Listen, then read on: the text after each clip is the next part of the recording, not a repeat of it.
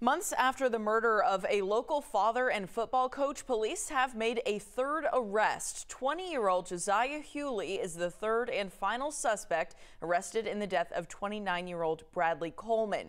Coleman lost his life on July 10th during an attempted carjacking in Gwinnett County. Police say he was gunned down while pumping air into his tires at the Quick Trip in Peachtree Corners. Coleman was a father, son, business owner, and former football coach at Peachtree Ridge High School. The three suspects now in custody are all charged with felony murder.